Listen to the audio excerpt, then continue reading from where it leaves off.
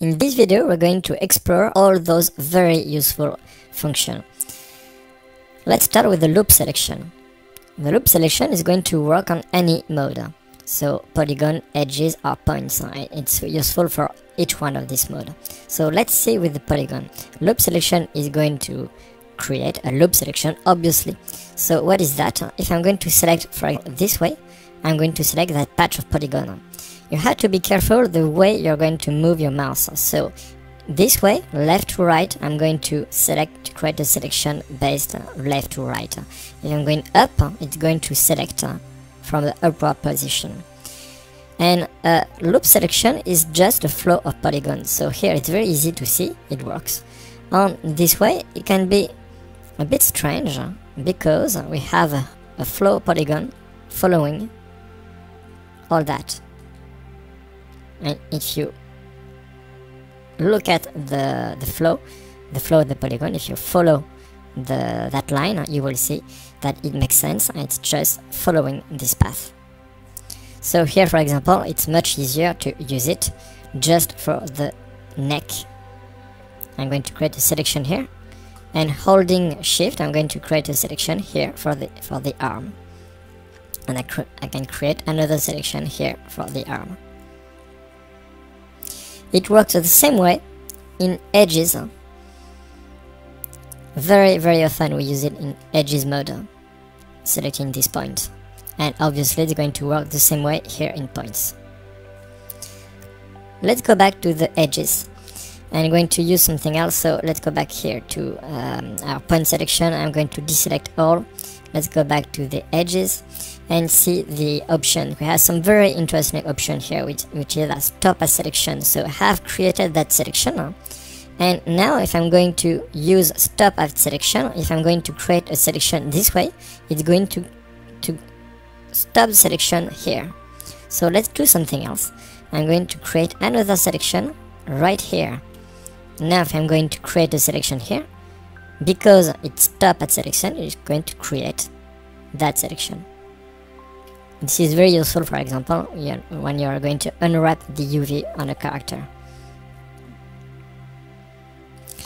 We have a very similar option, which is here, stop at non-quad and stop at poles.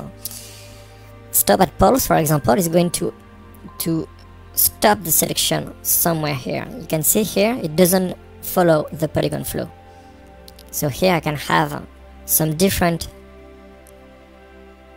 loop selection. I can create this one, which is very interesting. I couldn't do it if I uncheck everything, as you can see. So let's deselect everything, and as you can see, I can't do it. Stop and unquad is just going to stop every time it encounters a triangle or an n-gon. The options are the same here in the point mode, but you don't have the stop at non-quad when you're in polygon mode. The ring selection is very similar. Let's go to the edge selection.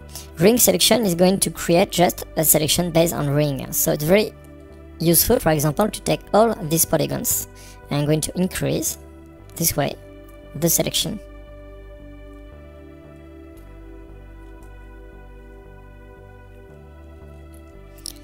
With that kind of selection, for example, I could use just here the edge cut, which are just going to add more selection along this way. You see, it's being done very quickly this way. So let's go back. The ring selection has the same option as the other, so I won't explain it again. Then we have the outline selection. The outline is going to select an outline of polygon. So the outline of the polygons are just polygons which are not connected to anything. So here on our character, it's only here the nostril. As you can see, if I select here, it's going to select all those. Those are the holes inside the character. If I'm going to create, for example, something else, let's create a cube. I'm going to solo it, H to frame it, C to make it editable. I'm going to select that polygon, erase it. Now if I'm going to use outline selection is going to create that outline. Please note that the outline selection is always going to work in edge mode, not in polygon mode. So that would be very useful to use another command, for example, which is the close polygon hole. Our mesh is whole again. I'm going to erase that cube and let's go back to the whole thing. I'm going to take our body. The fill selection is very interesting. The fill selection is going to fill a selection based on another selection. So here, for example, we have already a selection based on the neck here. And if I use the fill selection, you can see it's going to create the selection based on those polygons outside of that. It can be the other way, this way for example. So let's select the head this way. It's very easy to have a selection based on that.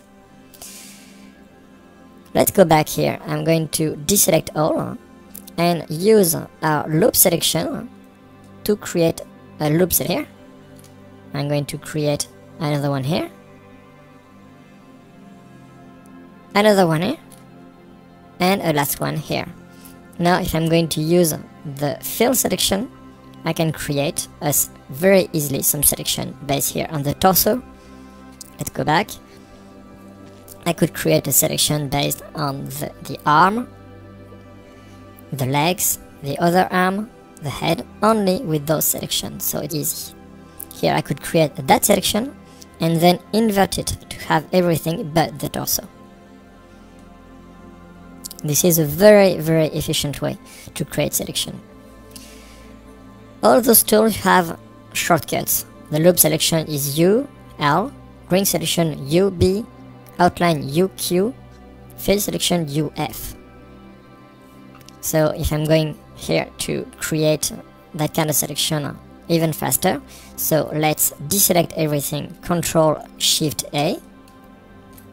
Then I'm going to use the loop selection, which is UL, to hit U. I have all the commands available. UL, I'm going to select UL, I'm going to select this selection and that selection, and now UF to create that selection. So you see, it's very easy to create a whole selection this way. It's going to be easier. So here I hit Shift, which is going to add the selection. Let's go back here. If I'm going to hit Control, it's going to deselect, as you can see. So it's very easy again this way to create our selection. The last selection tool is here the pass selection. So the pass selection is only going to work on edges mode. Let's deselect everything. I just activated the axis by accident, so I deactivate. And now the pass selection is going to create a selection based on the pass. So that's a very useful tool. Very easy to create that kind of selection. And now if I'm going to use the fill selection, I can create the selection based on that selection. Let's go back to the edge, to the pass, deselect everything. Our pass selection have some more options, as you can see. We can hear the live pass, so the live pass is going to do that. We have the free path. The free path is going to create the shortest way from this way to the other. So it's very easy with the free path to create a straight line. Very, very useful. If I want to add that path to the other, I just hold Shift. Live fitted path is going to create the shortest way based on a line.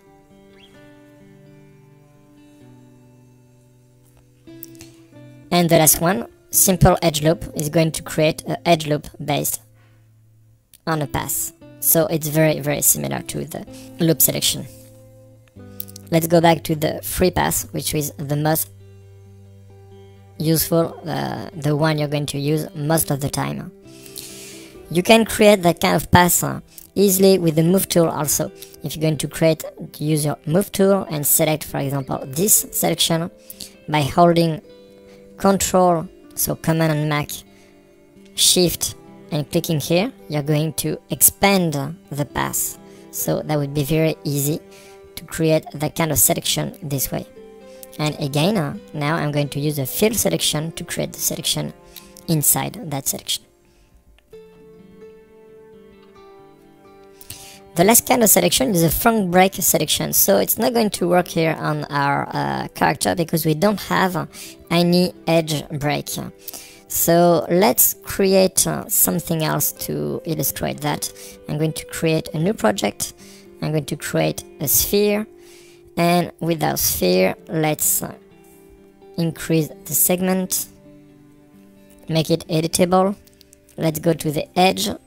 I'm going to double click here to have edge selection, and I'm going to right click and create a break front shading. So this way now I have the front shading break, as you can see here. If I go back to our sphere, I'm going to deselect everything. We have the front break selection, which is going to allow us to recreate this selection based on the front break. And as you can see, it's going to select that front break this way. You can use also the front break, but not using the edge break. So for example, let's go back to our selection file. If I'm going to use now the front break selection, you can override the front break and use a front angle, so it's going to create a selection based on that selection. As you can see, it's going to create some patch of polygons based on the option I choose.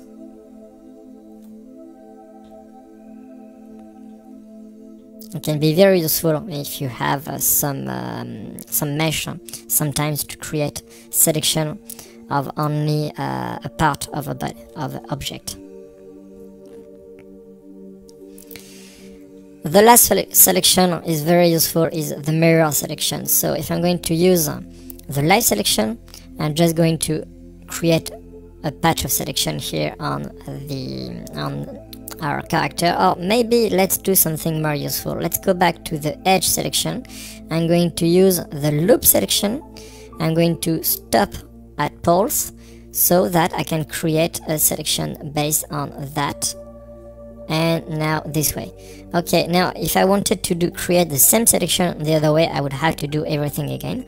Or I'm going to use the mirror selection. Mirror selection has some option.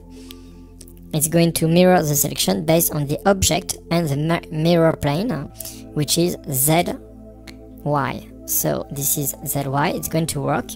Let's click OK. And I'm going to increase the tolerance. And now have the selection. Now using the fill selection, Shift, and I'm going to add the selection to the previous selection I had. Going back here to the edge selection, Shift, I'm going to add again the selection. So the mirror selection is very useful. You can use it on object axis, world axis. You have the different mirror plane based here on your axis, and the selection mode to add, subtract, or flip selection. Here if I use a flip selection, for example, I'm just going to flip the selection. So it's very useful.